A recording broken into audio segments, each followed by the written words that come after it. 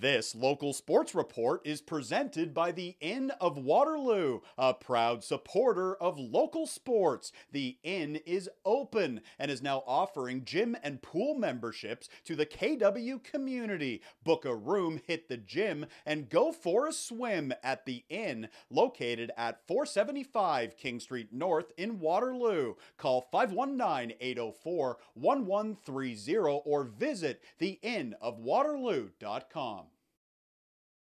Let's head to Warrior Field for OUA football. It's the Waterloo Warriors home opener on Sunday night. The Warriors playing in front of a packed home crowd looking to defend their turf. Visiting the Warriors, the York Lions. The Lions making the trip to Waterloo, looking to come home with a win. Jumping right to the kickoff, and how about this start for the York Lions? It's a clean kickoff reception from Alfred OUA. He tucks the ball and starts downfield. The blocks open a hole right through the middle, and OUA is off to the races. He's in no man's land, and he opens the game up with a kickoff return touchdown. So it's 7-0 Lions right off the rip. The Warriors with the ball now look to respond. Nick Orr looks deep downfield for James Basiliga. James is wide open in the middle, and he's good for a 63-yard reception and a Waterloo Warriors touchdown. So we're all tied up at 7-7. Later in the first quarter, now 8-7 Warriors, the Lions back in Warriors territory looking to keep pace. Owen Webb spots out Retson Daly in the corner. Diego Arenas takes him out at the Warriors 2-yard line. The Lions would need a finisher, and a couple downs later, it's Owen Webb over the top for Dane Uzdebski for a Lions touchdown. So it's 14-8 Lions. The Warriors offense back in the picture now, and it's a great rush from Anthony Miller. He finds a hole and brings the rock 32 yards to the York 15, and Waterloo set up to retake the lead.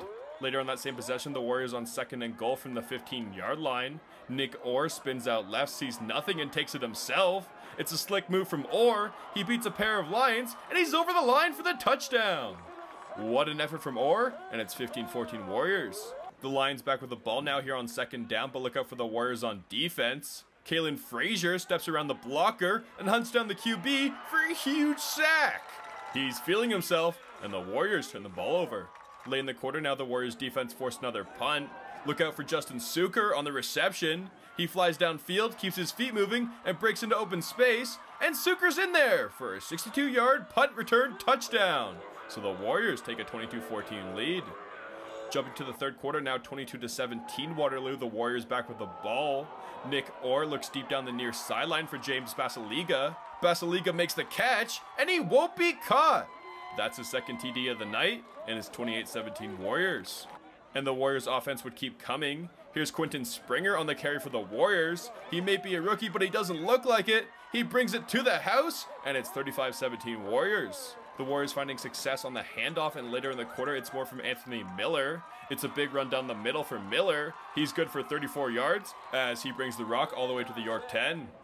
And on the next down, they give it back to Miller. He bulldozes to the end zone, and the Warriors extend their lead to 25. The York Lions keep the fight up, and it's Owen Webb going deep again for Retson Daly. It's a 54-yard reception for Daly, and the Lions would convert. Avante McCoy dives over top for the touchdown, so it's 43-25 Waterloo.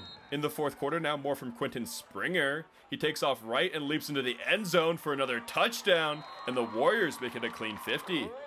Later in the quarter now, and here's the silver lining for York. Watch the reception from Avante McCoy. It's a one-handed beauty from Avante. He brings the York score to 32, but with 53 on the board for the Warriors, it's a Waterloo Warriors win. They take it in their home opener by a final score of 53-32 on Sunday night.